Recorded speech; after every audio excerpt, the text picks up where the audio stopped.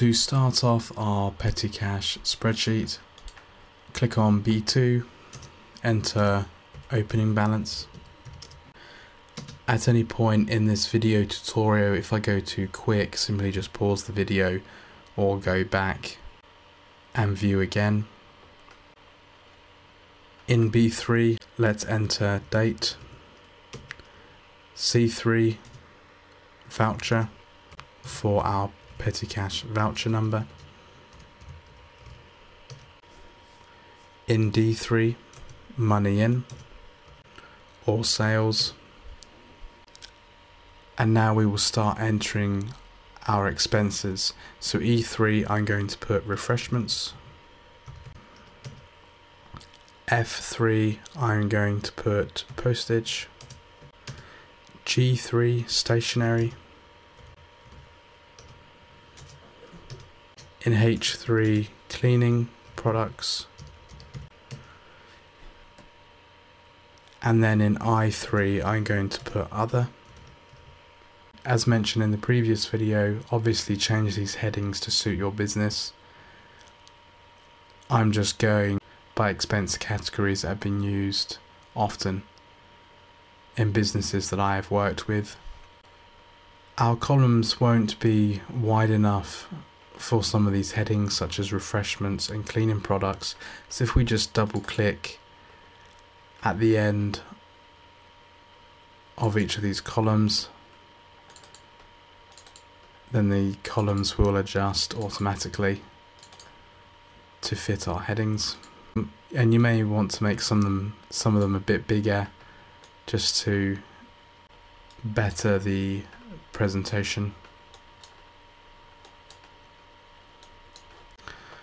Once that's done, highlight rows 2 and 3, let's center them and let's make them bold, once again purely for presentation.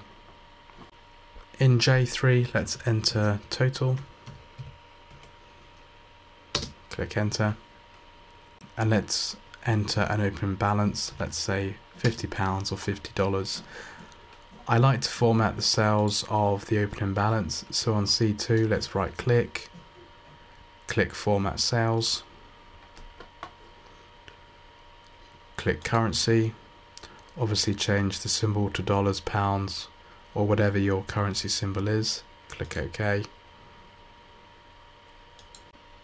Now depending on how many transactions will go through petty cash depends on how many rows you want to leave spare to enter transactions.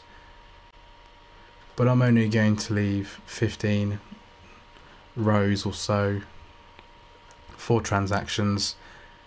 The example I'm giving is purely for a small business, so if you have a lot of transactions per month or per week on the petty cash account, obviously leave more rows blank.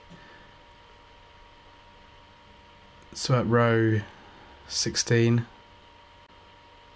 I'm going to highlight the cells from B to J, right click, click format cells, click border, click on the bold border, enter above the text, click OK, and we now have a clear border at the bottom of our spreadsheet. And we also can enter another border, perhaps to separate our expenses from our totals. So once again, let's highlight some cells. Let's go from I3 down to I16, right click, click format cells,